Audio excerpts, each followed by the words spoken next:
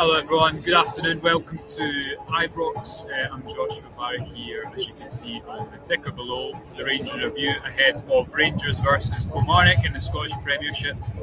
It is Rangers' first game of the Premiership season at Ibrox at home, obviously after their win against Livingston last week. They've had a slightly tricky night in Europe since then, a 2-0 defeat away in Belgium against Union. So I think the need for today is to really kickstart their season, to give a performance that provokes a bit of optimism. You know, obviously the Livingston game was a good comeback. It's a difficult place to go to. The half-time changes worked, but I think what supporters will want to see at this stage of the season, and what everyone will be looking for, whether that be people like us covering it, the manager, people, supporters coming to watch it, they want something to get excited, to buy into, to see the vision of what the season's going to be. So today against Kilmarnock certainly offers that opportunity. It's going to be a difficult one because we know what it's like when Derek McInnes brings his teams to Ibrox. He's got a lot of experience of doing that with his Aberdeen team. I'm sure it will be another tricky test to break them down today, but Rangers should be winning this type of game with their resources, absolutely, and they need to have a good tempo to start with. That's what I think everyone will be looking for.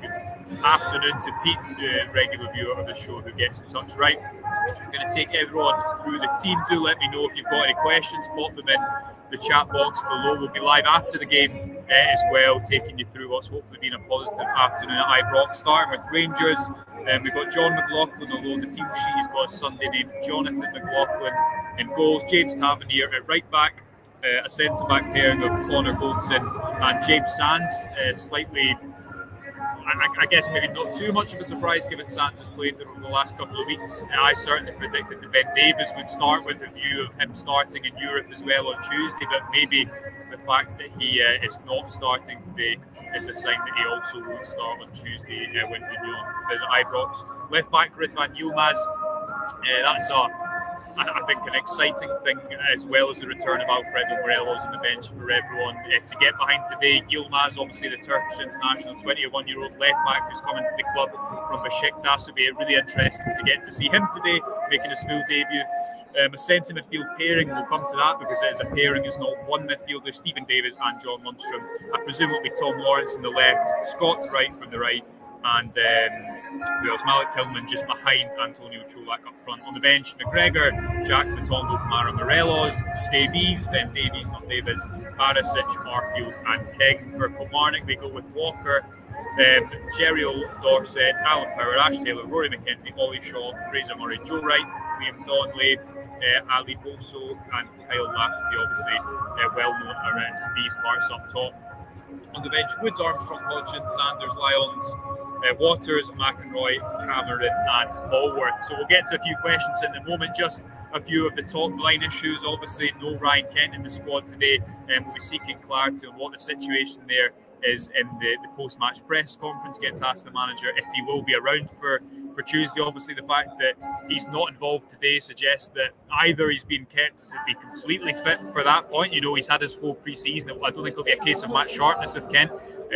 Obviously I think they'll not want to aggravate the injury. It didn't sound serious because there was a chance he could have made Tuesday. I think there was an expectation he could also make the weekend as well. So we'll seek some clarity as to whether that's just simply a delay in Kent coming back, or whether it's something more serious that might keep him out of Tuesday. Two central lying midfielders. Let us know what you think about that in the comments. Van Bronckhorst has favoured this 4-2-3-1 throughout pre-season. You'll see today, I'm sure, the two number 6s come back and help build play and go forward. Contrary to belief, I don't think that's a terrible decision. You know, you remember the 55 season with Davis and Kamara, where Rangers were absolutely relentless, and they played two, holding midfielders in that system, but it was very attacking. I understand that Rangers went ahead in a lot of games, whereas at the moment their starts, certainly over the last quarter of the season, haven't been electric to say the least. So be intrigued to see how that plays out. Disappointed that maybe Rabbi Matondo isn't starting, because I thought he had a difficult night in Belgium, but only games are really going to acclimatise him to the demands of Scottish football. Scott Wright again in there, on opportunity for him. We'll see if he can provide in the final third today. Malik Tillman getting his first start at Ibrox, first start in the league, and as I say, likely to see Tom Lawrence off the bench. The big news, of course, is that Alfredo Morelos is on the bench as well. So we're going to get through some of the comments here and answer some of the comments in regards to the team news. Sorry, some of them was just distracting me on my screen there. Alan gets in touch to say, are they taking no risks with Kent and leaving them for Tuesday? Just address that there, Alan, as I'm sure you were saying. We'll see clarity in that after the game. That's kind of my inkling, because as you say, I thought he was supposed to be back for today as well. But we'll see what happens with them after post-match. We'll get an update, and it is good to see Davis and Yilmaz start. I think the fact that Yilmaz is starting, that Morelos is back, will naturally give a bit of a lift, something new. And the fact you've got Lawrence and Tillman is there as well should provide a good goal threat, just as Kilmarnock come out in front of me. So we'll be see what happens there. RFC 56, sorry, good friend of the show, gets in touch to say I would be playing Sands as centre back against a decent striker. Yeah, it's going to be interesting to see how Sands does against a physical striker. That's certainly one area that I've kind of, I would say, he's not convinced yet in that physical battle. In saying that, when he came on against Nubley at Livingston, I thought Sands did a good job, but Nubley had played 70 minutes by then. It's different when you're playing a whole 90 minutes against a physical striker. James Strachan, another good friend of the show, good afternoon to you, James, gets in touch to say hopefully we get it back to our attacking, aggressive ways today. Couldn't agree more, James. It's so important the Rangers start with good intensity that they don't allow Kilmarnock to get through the first 20 minutes without conceding, allow them to quiet the crowd and frustrate the crowd. I think it's so important that Rangers do, even if they don't get an early goal, which should obviously be preferable, that they start with intensity, and that will be, I'm sure, matched by the crowd.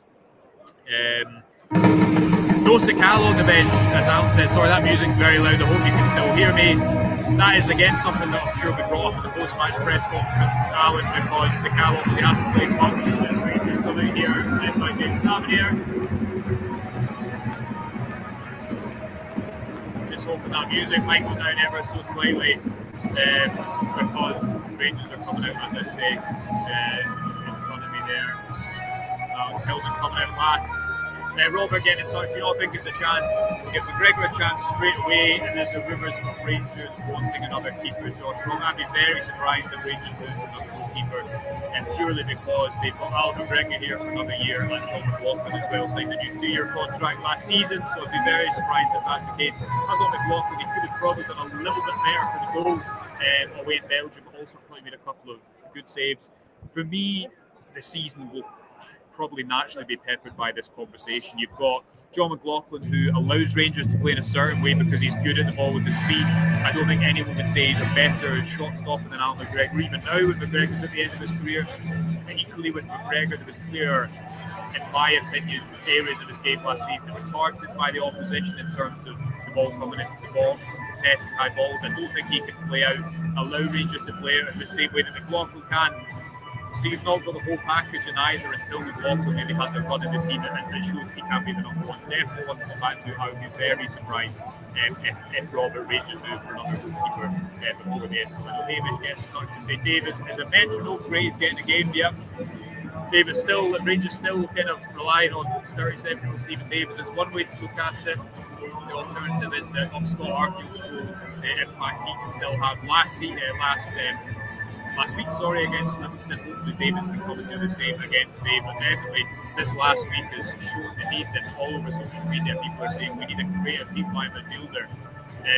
I'm sure when Rangers agreed to, or when Stephen Davis agreed his contract extension, that kind of hole in the squad was not to be filled, because Davis will still be on decent wages, he'll still be expected to play some amount of minutes, and he gives you that, but I absolutely agree that that is an area that Rangers need to spend money. I don't think it'll be, maybe if they get into the Champions League, maybe they'll have to spend, but you can see definitely in the week that there was a lack of that, particularly when, in my opinion, you've got your best midfielder, John Munson, in defence. That is, you're certainly going to, I guess, feel the lack player in that situation. CGF 55, another good friend of the show, bench very defensive. The Sakala question mark, yes, Sakala's one that I'm sure will be brought up in the post-match press conference. CGF.